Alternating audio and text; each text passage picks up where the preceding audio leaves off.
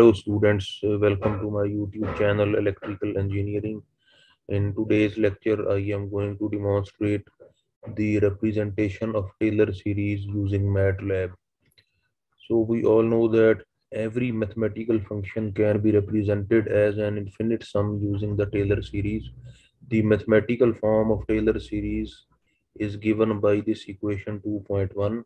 F of x is equal to f of x naught plus f derivative at x naught divided by 1 factorial into x minus x naught plus f double derivative at x naught divided by 2 factorial into x minus x naught square plus so on.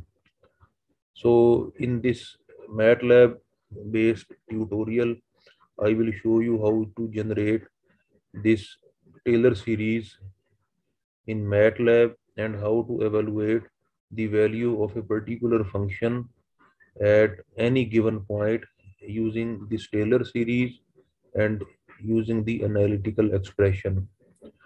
So by using this Taylor series, we can expand the three famous mathematical functions. The first mathematical function is exponential function, and according to this expression 2.1, e raised to power x is equal to 1 plus x square by 2 factorial plus x cube by 3 factorial plus x4 by 4 factorial plus so on. Similarly, we can expand cosine function using the Taylor series, and it is given in equation 2.3, and similarly sine function is expanded in equation 2.4.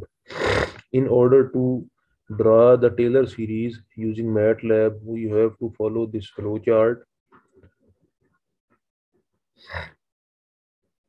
The MATLAB script is very simple. We have to just write these commands in the MATLAB script file and run this script, and we will get the result. So let's see the script here in the MATLAB M file. When I click on this run button, I get this Taylor series representation of sine function. In this sine function, I have assumed 7 terms, and I am seeing only 4 terms here. The reason is the other intermediate terms are actually equal to 0. There is one term which is having x square, another term having x4. So all even powers of x are actually equal to 0. So they are not shown. And when I select 7 over here, I actually get only 4 terms, and all even powers of x are equal to 0. This is the symbolic math toolbox of MATLAB, and x is used as a variable. My function is sinusoidal function. A is actually x naught in that manual.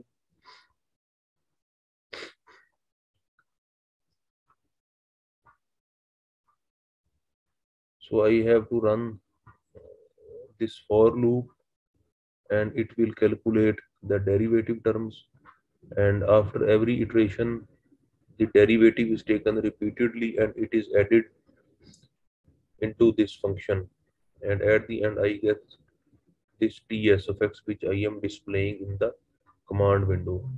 Then I will evaluate the value of this mathematical function at 2, and then I will evaluate the value of the function at 2 directly, sine 2 directly. When I put 2 in this expression directly, then the answer will be displayed in the end. So this is the result of the Taylor series. This is the value of sine 2 using Taylor series, and this is the value of sine 2 as calculated by MATLAB. Now I have assumed 7 terms and the accuracy is good. When I reduce the number of terms to 5, the accuracy of the solution is reduced. Now actual solution is 0.9092, but using Taylor series the result is given as 0.933 and so on.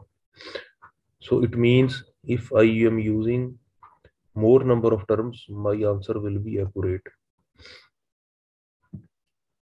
Similarly, we can also draw the Taylor series of cos function. Just run this code, and this is the result which is obtained. These are the Taylor series terms. When I increase my number of terms to 7, then my answer gets more accurate. Finally, we can draw a Taylor series of the exponential function, and it is given as this: 1 plus x square over 2 factorial plus x cube over 3 factorial. So this is the result for 7 terms. Similarly, for 5 terms, the accuracy will be reduced. So I hope you have liked this video. For watching more similar videos, please stay tuned to my YouTube channel. Until the next video, it's goodbye.